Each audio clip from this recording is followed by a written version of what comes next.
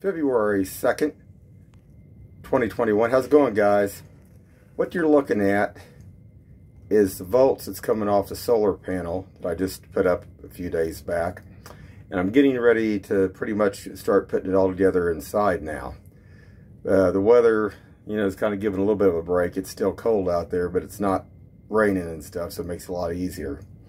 But anyway, right now, hold on just a second. It's 4:22 p.m. and we're getting around 18 to 19 volts right now off that panel. But I'm going to show you what I'm doing outside, and then I had to cut a couple holes in here, and I'm going to show you that too, so hold on. Okay guys, I'm back. And what I was going to show you is this basically is a 2-inch pipe that I'm going to vent here. And they usually say when you're talking about water, and we're talking not about water, we're talking about gas or vapor.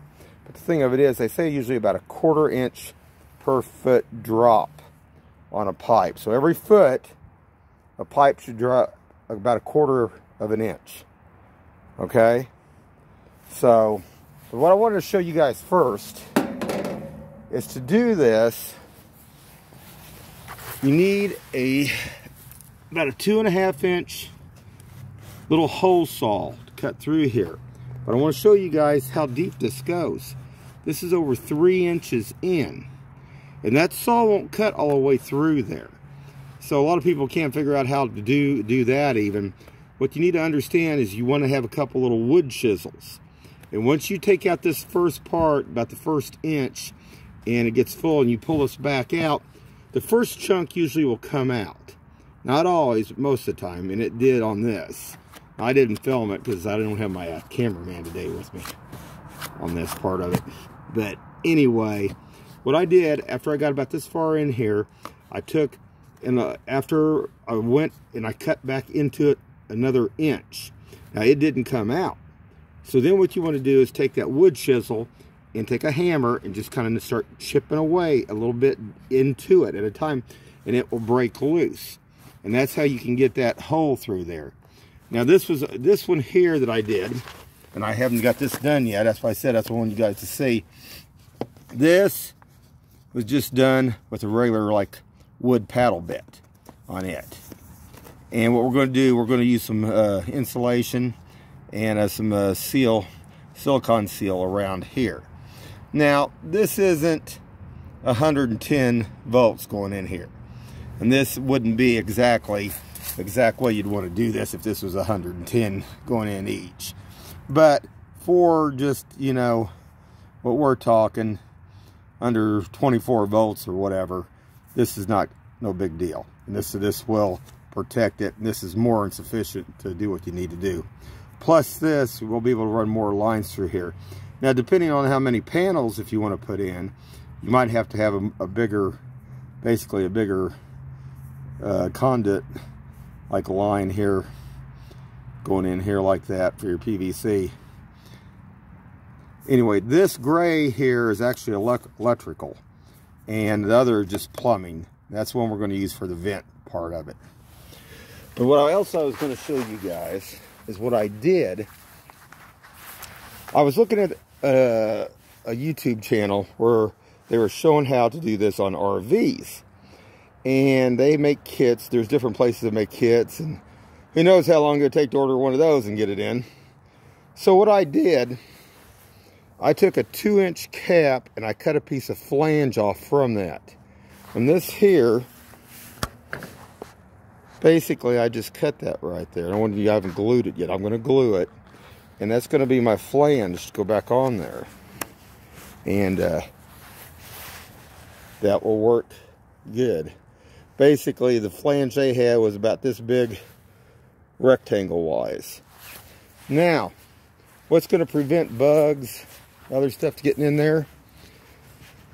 Get you a little vent. These vents here, you can pick up pretty much at any one of the hardware stores. They're a couple of bucks, $2 or $3. This prevents any kind of bugs or insects from getting into that hole, crawling in there. And what we're going to do, I'm going to show you here, guys, in a second. This is how it's going to look when it's finished, but I wanted to show you a little bit here before. The weather, like I said, the last few days has not been too cooperative. Today was a good break, really. And do this real quick here. Like I said, I'm going to glue that. And see if I can get this in my hand. I'm going to have to stop it for a second, guys. Hold on just a second. Okay, I'm back. Now I just pushed that up there. The flange is going to be up against here, but I'm going to silicone this around. And then, like I said, I'm going to put a little bit of insulation on the back side of it. Some of that spray. Now this is going to protect, this screen here is going to keep the bugs and stuff out. And I'm just going to take this and I'm just going to put it right here. We're just going to screw that on. And the one that they had for the RV actually was just about 1/3 this size. So basically, you know, if you wanted to vent 2 or 3, depending on what you're doing in a house or an RV, you could do it this way. And like I say, this thing was less than $2. And that's not bad. Anyway, I wanted you guys to see that. You can see where the sun is over here off to the angle from the solar panel. And it's, I mean, it's, like I say, it's pretty far west now. So we're not really doing too bad. But you also got to remember one thing too. The volts do make a difference, but the amps are going to make more. So when you're checking this, you need to make sure how many of those amps are coming through for the tilt angle. And like I said, I will get on that later on, but I want to go ahead and get this all together and get everything hooked up inside the house first. But like I said, since it had been raining for the last few days, I wanted to kind of, and it's been nasty, I wanted to kind of get on this a little bit here. And what I plan to do on this here, we're not going to leave it like that. We're going to get some, basically, we're going to take this and we're going to get some regular, like, little clamps with screws that hold these wires up against there like you're supposed to.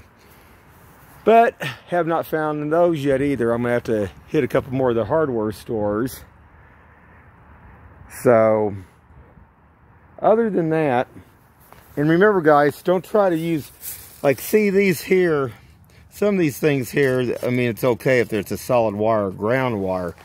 But the thing of it is, you don't want to use a Christmas. I mean, you can find those Christmas ones anywhere where it's got 2 little nails in there. But they can actually squash the wire. You don't want to do that. So, when I get this done here on this, then I'll show another video. And I'm going to show you how I'm going to take this battery box and vent this battery. Now, I have some thoughts on that too.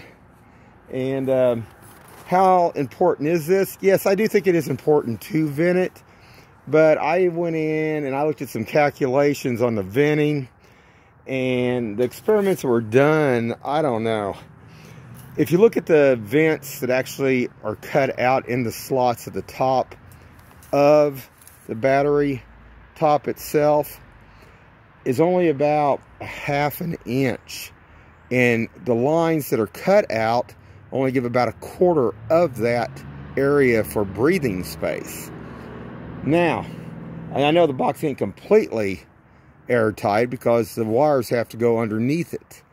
But, you know, this gas, like you're wanting to prevent any, you know, hydrogen gas, you know, actually from building up to where it could cause a fire. And I think they said on a 3.5 to 7, they were using like almost like a piston of like a lawnmower or whatever. When they did the test, it would ignite at that point. So, I mean, that's getting a little bit more technical. I don't think it has to get that involved. What I'm going to do, I'm going to take 2 1-inch pipes and connect to this 2-inch. And I'll show how that goes later on. Let you guys see that. Anyway, just want to let you guys know I'm getting there. But like I say, the weather's getting better now, so. And like I say, I will try to get another video out here as soon as possible. Have a good one.